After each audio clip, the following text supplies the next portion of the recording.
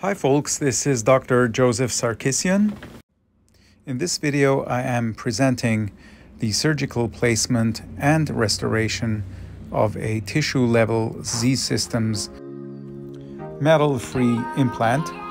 These implants are made of zirconium dioxide or zirconia, and they are completely metal-free.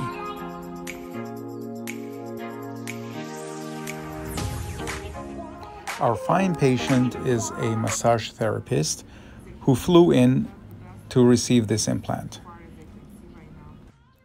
The tooth in question is number 19 or number 36, and it appears that after the extraction the site did not heal very well, and there is a significant amount of scar tissue or probably some granulation which has to be cleaned up thoroughly before the implant is attempted to be placed.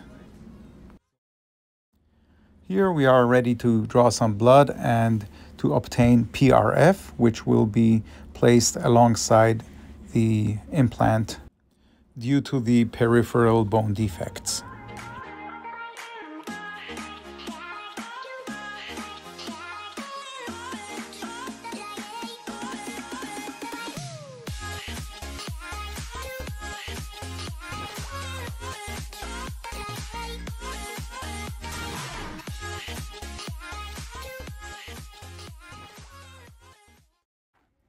During the surgery and after the flaps are laid, we make sure that all the scar tissue and granulation left after the previous extraction are removed. We then use a zirconia burr to see if we can create an osteotomy, which will allow us to place a 12 millimeter zirconia implant and still have primary stability despite the bone defect.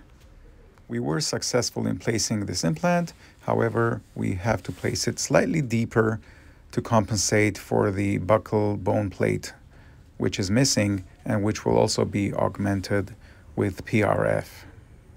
Because of the coronal aspect of the bone missing, we have to rely on a slightly higher torque setting to be able to use the apical aspect of the implant for stability.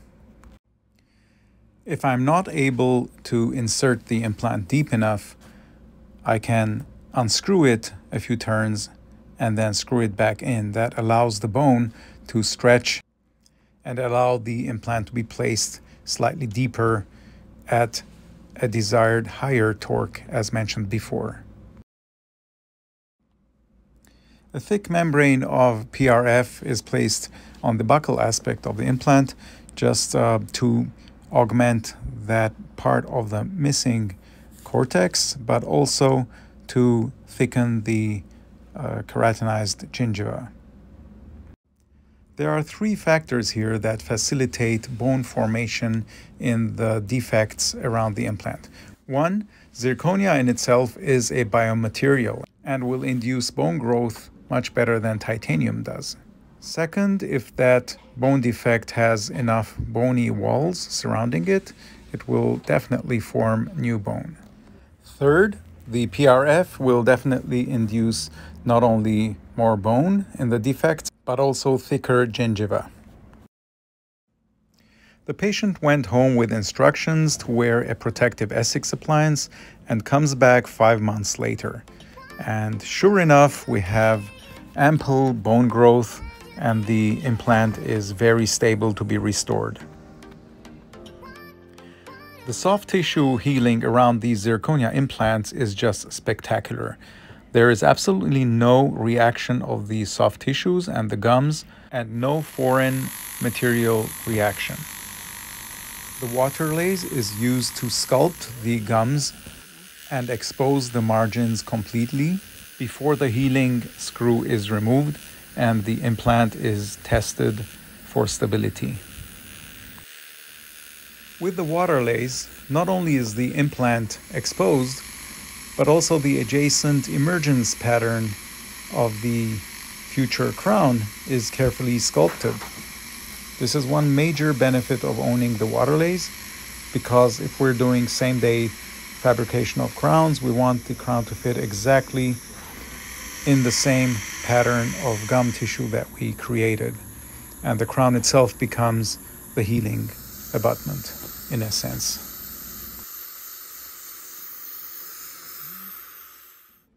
As we see in this picture, the gums are beautifully sculpted with absolutely no trauma or burning from the laser.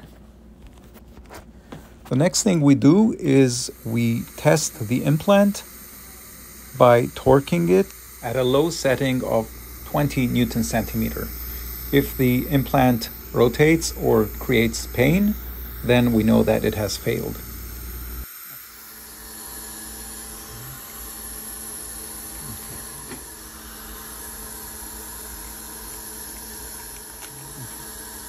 So let's do it. In this case, because of the position of the implant, we chose an angled abutment, which is held in place with a ceramic screw. So all these components are metal-free, and there is a specific driver that will torque the screw into the implant, and which, whenever it reaches the required torque, will either bend or break.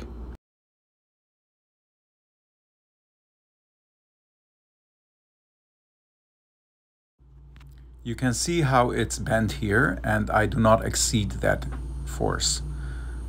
To close the access hole, we use a material called clip from Voco. It's a rubbery material, which is easy to remove if needed.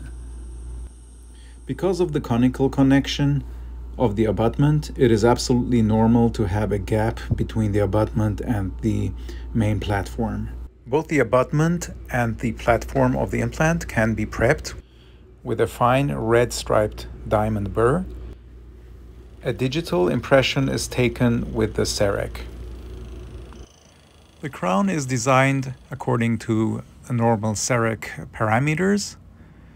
Note that the emergence pattern is nicely sculpted using the waterlays, and we just have to make sure that the crown is adapting to that contour with enough room to floss underneath. Here we can see how a small bevel has been introduced on the facial aspect of the platform of the implant. And the two reasons for this is to introduce an anti-rotation aspect for the crown, and secondly, to just cosmetically have the crown margin follow the gum contour. In designing crowns over implants, it is absolutely essential to avoid excessive occlusal forces on the crown, particularly when these are off-center. As we see in this crown, the mesial extent is a little bit too far cantilevered. Therefore, we make sure that we remove all the contacts on top of this occlusal aspect of the crown.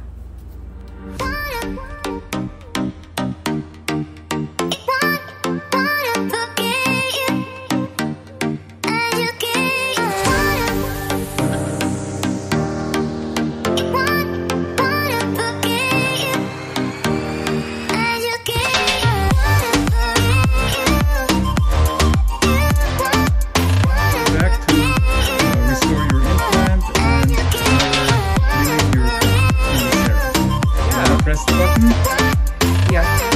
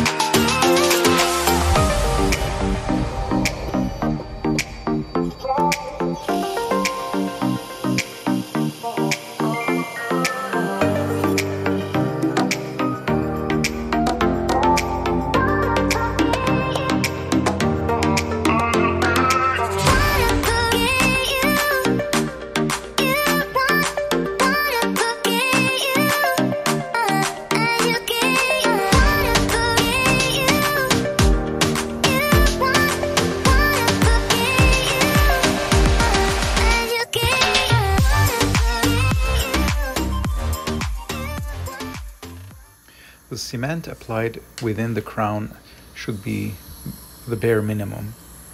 And then the cleanup process has to be very thorough, but we have to make sure that the crown is held down while the flossing is completed and the excess cement is wiped away. We then take an X-ray to confirm the seat and the cement rests are removed if they are detected around the margins.